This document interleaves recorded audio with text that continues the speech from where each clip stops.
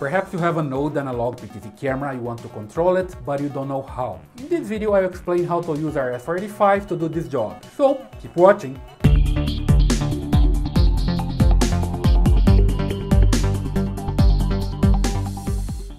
Okay, let's talk about PTZ and RS-485, so you can control your camera remotely using your DVR or your joystick using extra cables, okay? I'm talking about analog camera, right? So here I have an example with a PTZ camera here connecting to a DVR using a cable, a coaxial cable. So I can send video from the camera to the DVR, and I can also send commands to the camera using extra cables, right? I'm not talking about coaxitron control or CCTV control. Coaxitron is a pelco control. You can send commands using the video cable, the coaxial cable, right? I'm not talking about this. Let's suppose there's no option here to use this. And also not talking about CCTV, that's a Samsung protocol that allows you to send command through the video cable so you can control your camera, okay? So let's just forget about it. Let's say you don't have coaxitron, you don't have CCTV.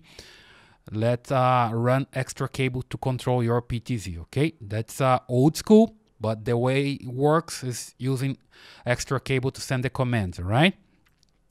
So let's remove here coaxitron, and let's remove the video cable. Let's just talk about commands here with extra cables. So let's say you have your DVR here, and then you have in the back part of the DVR, you have something like this, RS-485, and you have something like D+, D-, or negative or positive, right? And or TX plus, TX minus, RX plus, RX minus, right? Something like this in your DVR. Depends of the model, it will be different, but something like this. Then you need to connect from the DVR to the PTZ, okay? So you connect the cable just like this, positive and positive, and negative, right? Or plus and minus. I don't know the way you talk there, but that's the way you have to connect, okay? So you just need to look at your camera documentation to make sure which cable you connect to the camera, right? And then you have to choose the protocol. The camera, the PTZ camera works with a protocol, and also your DVR or joystick. Usually you can have Pelco P in all devices. Let's say, for example, you're not using Pelco camera, you're using Bosch camera and Samsung DVR, okay? Pelco is going to have their protocol. Bosch is going to have Bosch protocol, and Samsung is going to have Samsung protocol. But they usually also have Pelco P or Pelco D protocol, because Pelco is a universal protocol. Pelco is a big manufacturer, and they created Pelco protocol long time ago. So every camera manufacturer, every DVR manufacturer, when they're using analog solution, they also have Pelco P. So it's a common protocol for everybody, okay? So there are different brands then. You can use Pelco P, for example, okay? You also have Honeywell, Calatel, Vicom protocol. Every manufacturer has its own protocol, but in this case, we're going to use Pelco P because there are different brands, right? And then you also have to choose your baud rate. Let's say, for example, 1200 or 2400, 4800 or 9600, right? I'm going to pick 9600 for this case. You also need to choose your parity, none or even or odd, right? I'm going to use none here. Data bit, either 8 or 1, I'm going to use 1, and stop bits, I'm going to use 1, okay? So that's the combination. If I have Pelco P, 9600, none, 1, 1, here in the camera, I must do the same here in the DVR. In the camera, you have dip switches. You can just change the dip switch of position, and then you can choose those parameters, right?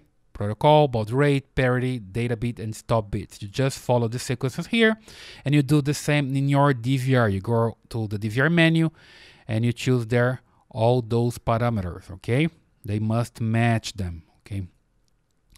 Then when you press the button here, you can control your camera. The DVR just send the commands to the camera, and then the camera changes the position doing the pan, tilt, and zoom movements, right? It's the same if you're using here a joystick.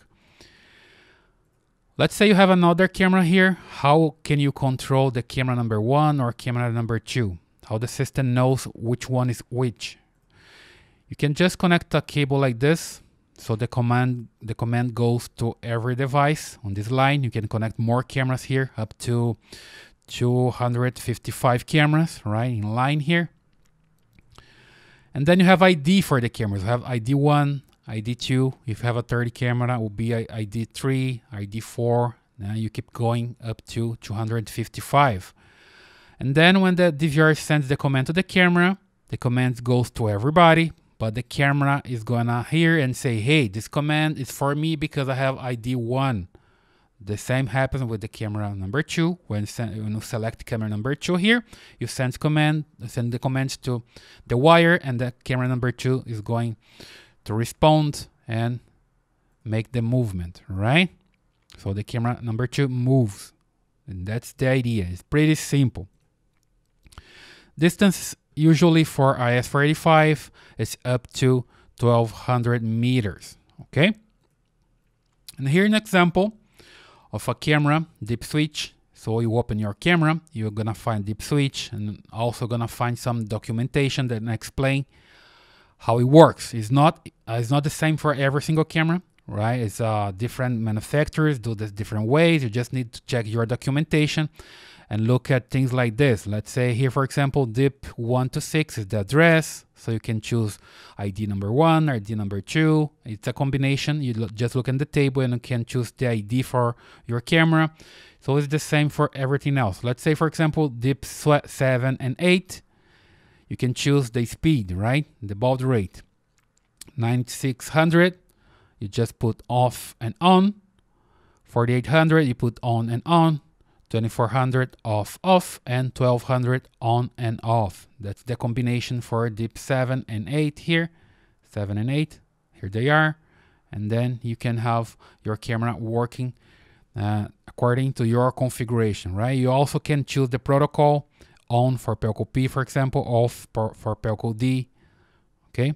And that's the idea. You just go to your camera, make the configuration there, and then you go to your DVR and do exactly the same configuration, and everything is going to work, right? In this video, I'm not going to show something live on a camera, configuring a camera, right? Because I'm gonna leave this for another video. I can't explain everything like in theory and something on live on the camera at the same time. It's kind of hard to do it because I have to do first a video with the theory, and later I can do a video with everything working in a practical situation, right? So don't miss the next videos, right? I'll have more videos here in the channel showing how to do in a camera, how an example of a configuration, right? So let's just finish this video with this theory in mind, right?